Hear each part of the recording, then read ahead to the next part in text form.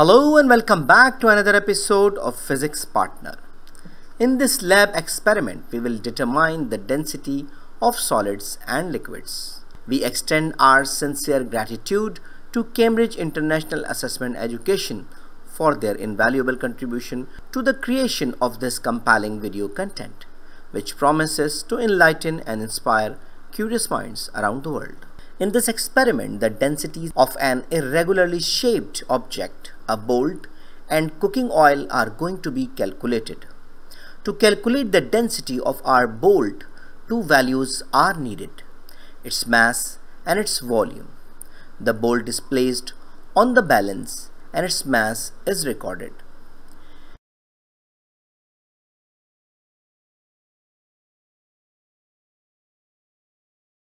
Next, the displacement beaker is filled to the spout with water.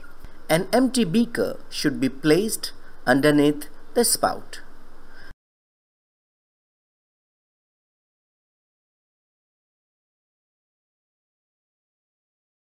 The bolt is gently dropped into the displacement beaker. This displaces the water which will be collected in the empty beaker. This volume of water is used to determine the density of the bolt. The displaced water is poured into a measuring cylinder and the volume is recorded. Density is calculated using this equation. Density is equal to mass divided by its volume. Density is represented by the Greek letter rho. The mass of the bolt was 54.25 grams and its volume was 9 centimeter cubed. This gives a density of 6 gram per centimeters cubed.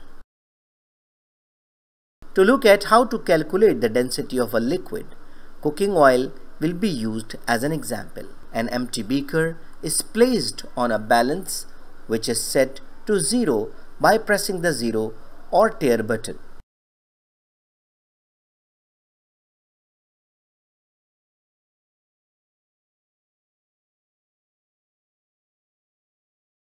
A known volume of cooking oil is measured out. In this experiment, 30 centimeter cubed of cooking oil is added to the beaker on the balance. The mass of the liquid is recorded. The same equation is used to calculate the density of oil. Density equals mass over volume. The volume of oil used was 30 centimeters cubed and the mass recorded was 26.44 grams. This gives a density of 0.881 grams per centimeter cubed. Density is calculated using this equation: mass divided by volume, and has the unit grams per centimeter cubed. Other experiments could be tried using irregular shaped objects and liquids to create a table of solid and liquid densities. So I think it's enough for today. So thank you very much for listening and watching. I hope you enjoyed the video. I hope this video is useful for you. So take care of yourself and don't hesitate to write an email if you have any question, query, suggestion, and even classes are required. Take care of yourself meanwhile. See you in the next video. Goodbye.